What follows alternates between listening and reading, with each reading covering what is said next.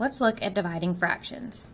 Here's the rule for you to remember. You can use keep, change, flip, or multiply by the reciprocal. And reciprocal just means to flip.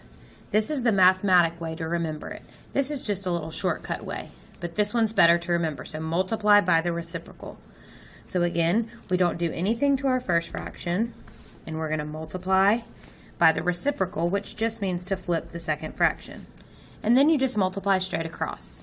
4 times 2 is 8, and 5 times 1 is 5. Then we can't leave this like this,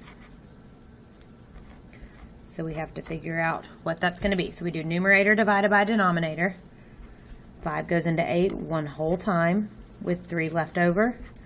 So that would be 1 3/5. So again, 1 with 3 left over, and fifths being our denominator.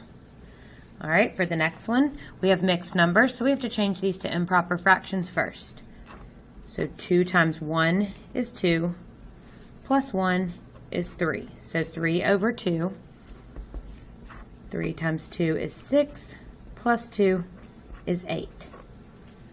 So then, now we can follow the division rules. Keep that first fraction and multiply by the reciprocal. So multiply straight across. 3 times 3 is 9.